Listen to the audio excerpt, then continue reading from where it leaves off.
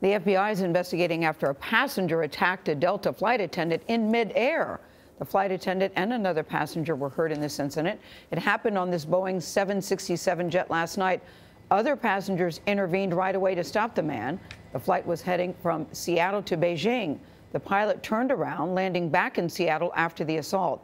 Jamie Yuccas is in Los Angeles with how one passenger says he tried to help. Jamie, good morning. Good morning. The situation could have been a lot worse if it wasn't for the actions of the other people on the plane. The flight had been in the air for about 45 minutes when a passenger in first class assaulted a member of the crew. These are some of the passengers who were on Delta Flight 129, waiting to get to Beijing after their plane was forced to turn around mid-flight. Approach Delta 129 with emergency. We're coming back again. They returned to Seattle after a 23-year-old Florida man in first class started acting agitated. Another passenger who did not want to go on camera saw what happened next. He spoke with reporter Natasha Chen with CBS Seattle affiliate Cairo. And then he started going towards the exit door, where a flight attendant tried to subdue him, where she got punched, and then another guy came in and tried to help, and he got drilled too. This situation escalated quickly. And they broke 2 bottles of wine on his head, and then scuffle broke out. We used the cart, pushed against him, and then we tackled him.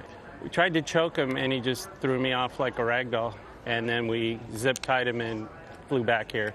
Even passengers back in coach knew the incident was serious. We could see the scuffling going on. One of the flight attendants ran back and said there was a code 3. There was a serious fight up front. The flight attendant was injured trying to subdue the passenger. And she got hit twice, and she had some cuts, and her jaw was hit. And then the other guy that got hit in the head, he was bleeding. The alleged assailant was arrested. They rolled the guy out. He was handcuffed, feet and hands bound, in a wheelchair.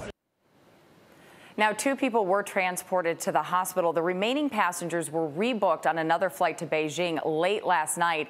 The man himself will be in court later on today. And we do know from witnesses that he really was focused on that emergency door. He kept saying, Norah, that he needed air. Jeez, scary. Jamie, thank you so much.